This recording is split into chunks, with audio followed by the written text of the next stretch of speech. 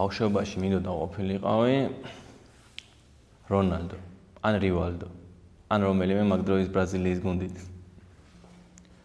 ბებია ჩემი ფიქრობს, რომ ძალიან საყვარელია.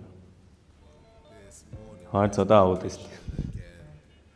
ბოლოს ბევრი ვიცინე, გუშინ ვანსახიერებდი ცეკვას, როგორც ცეკვავდნენ გუდაურში, 90-იანებში გოგოები. საერთოდ არ მეცინება ქართულ პოლიტიკას.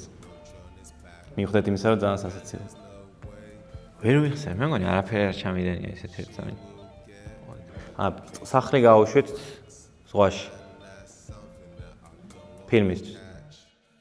ჩემთვის მნიშვნელოვანი არის რას ფიქრობს ჩემ ნამუშევრზე, ჩემი შეყვარება. ჩემი მთავარი ინსპირაცია არის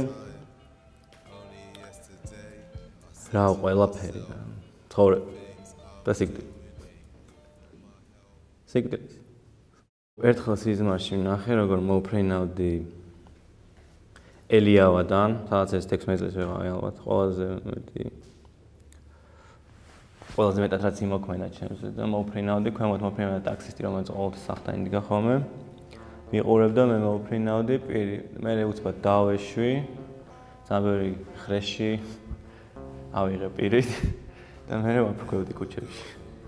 ყველაზე საჭირო რჩევა რაც მიმიღია, იყო რომ გამოსახულება უნდა იყოს ძლიერ. სიამოვნებით ნახავდი ჩემს კულტურას. უდაბნოში. არასდროს მექნებოდა სასიყვარულო ურთიერთობა. რამე საგნებდა. ცხოვრობ, საყვარელ ძაღლთან. ბოლოს ნახე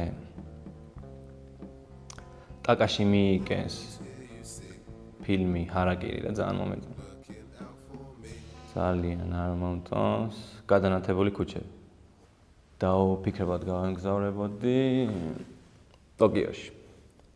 ყველა სურჩე ერთხელ მაინც ნახოს აკიჰაბარა. არის აკიჰაბარა უბანი არის ტოკიოში. ესე ქვია ელექტრონული ქალაქი. ჩემზე დოპინგივით მოქმედებს კარგი ხელოვნება. ერთხელ დავთვერი და გადმოვედი მესამე სართულით. საოცნებო კოლაბორაცია იქნებოდა ტაკაში მიიგესტები. ამ ბოლო დროს სარკეში რა ვიხედები, ვეღარ ვეტევი.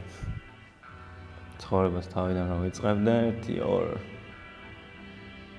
სამ რაღაცას გამოვტოვებდი. მაგრამ არ დავიწყებ.